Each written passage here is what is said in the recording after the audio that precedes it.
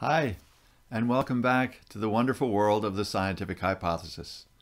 My name is Brad Alger, and today we need to go into a topic that you've undoubtedly heard something about or may even know a lot about, but probably haven't thought very much about: the statistical hypothesis. Now, this video is not about statistics, but rather about the way in which the statistical hypothesis is related to my favorite topic, the scientific hypothesis.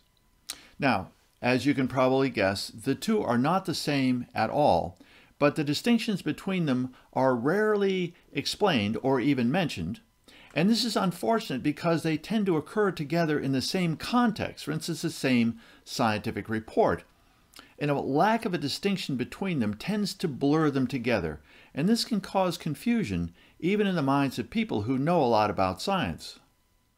All right then, let's look at statistical and scientific hypotheses. We'll compare their explanatory nature, the methods of testing them, their interrelationships, and their relationships to the physical world. To review again, scientific hypotheses are explanatory. They try to answer the question why. We use empirical methods to test them indirectly by testing their predictions, and scientific hypotheses can be falsified but not shown to be true. So here's a quick overview of the statistical hypothesis.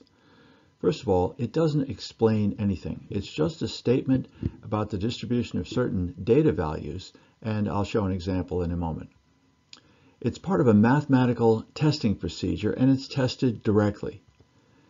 Like the scientific hypothesis, a statistical hypothesis can be falsified, though not shown to be true.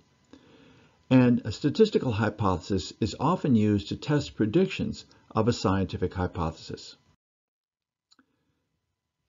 In a little bit more detail, the imaginary distribution of values assumed under a statistical null hypothesis essentially is the assumption that the experimental treatment had no effect. So we might have a distribution of values, let's say people's body weights, something like this bell-shaped curve with a mean of mu1. Now, our scientific hypothesis might make the prediction that the distribution of values under our experimental treatment will look more like this distribution with a mean of mu2. To test the null hypothesis, we apply a mathematical formula to the experimental data to determine how much they differ from the distribution assumed by the null hypothesis. If the experimental data are significantly different, you reject the null hypothesis, and you may decide that the experimental treatment did in fact have an effect. So here's a simple sort of example. Imagine we have two groups of people, and we're interested in eating behaviors and body weights, and we wonder if we can possibly explain the difference in body weights by their eating behavior, and so the scientific hypothesis would be attempting to answer the question, why? The statistical hypothesis, on the other hand, via a null hypothesis, would simply ask the question of whether the groups differ or not according to some variable. The scientific hypothesis, again, is an explanatory device, whereas the statistical hypothesis is fundamentally non-explanatory.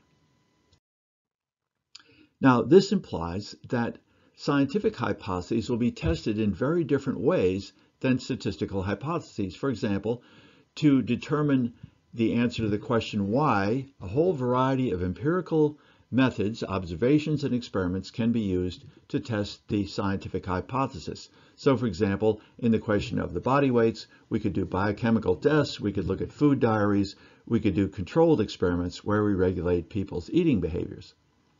Statistical hypotheses, on the other hand, ultimately are going to involve calculations. Now, there are, of course, different kinds of statistical tests that we could apply, but at the end of the day, calculations involving numbers are how we're going to test the statistical hypothesis. So the scientific hypothesis tests concepts, whereas statistical hypotheses test numbers. And these considerations have another slightly different implication.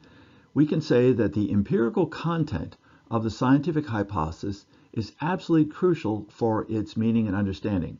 Altering any of the words in it may change the hypothesis in very fundamental ways. The words matter. Here, for example, is a scientific hypothesis, it says that the people's cholesterol is high because they eat lots of burgers and shakes daily. If we were to change just a couple of words here, we get a different hypothesis. This would say that people's cholesterol is low because they eat several bowls of oatmeal daily. Obviously, a completely different hypothesis. Predictions are different and the tests are different as well. We could contrast that situation with this one, where on the one hand we could be looking at the numbers of stars in different galaxies or the number of bacteria in different human guts. Because statistical hypotheses are about numbers, their empirical content, the objects they refer to, don't determine the kind of test that is done, and the kinds of objects that could be studied may not even exist. Here's a table comparing the two kinds of hypothesis. The scientific hypothesis is fundamentally explanatory, whereas the statistical hypothesis is non-explanatory. The scientific hypothesis is the primary concept. It implies or makes predictions that may be tested with statistical hypotheses. They are therefore subordinate. We test the scientific hypothesis indirectly by testing its predictions, whereas we test the statistical hypothesis directly by making calculations. Scientific hypotheses are tested with a wide variety of empirical methods, that is, observations and experiments. Statistical hypotheses are tested fundamentally with mathematical methods, and even though there's a range of different mathematical tools one can use, it's much more limited than the range of empirical tests available to study scientific hypotheses.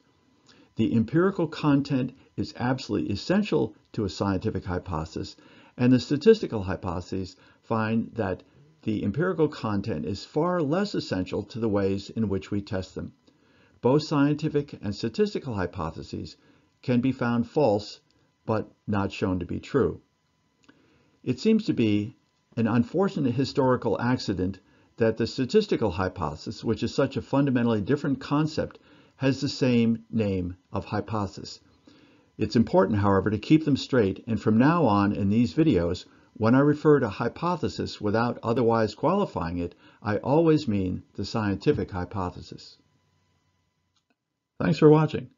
Remember to give it a thumbs up if you like it and subscribe to hear more. See you next time.